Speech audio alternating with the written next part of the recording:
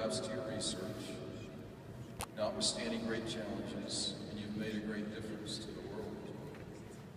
Thank you for your years of hard work and progress. Every day I think of you, and I am inspired. At the same time, I would like to say how truly sorry I am that society has attacked you for the last 3 decades. The treatment of Fleischman and Bonds and the treatment of many of you by mainstream institutions and the media will go down in history as one more example of scientific infanticide, where entrenched interests kill off their divergent progeny. This seems to be a dark component of human nature. I note the irony that we are in Padova, Galileo's city. But notwithstanding this long suffering, you've remained faithful to your work.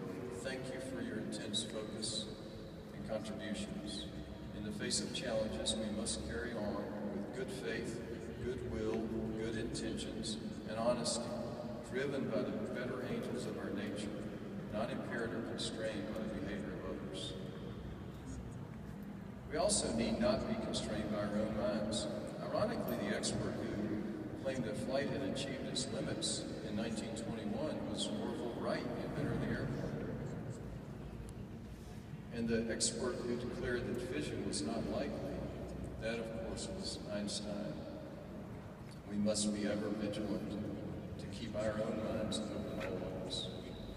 Your time has come. The frenzy of fear gripping China and India regarding air pollution and also water and land pollution have created enormous demand for new ideas, less constrained by the past. Second, the increasing reports of success by many of you continue to offset the presumptions of skeptics.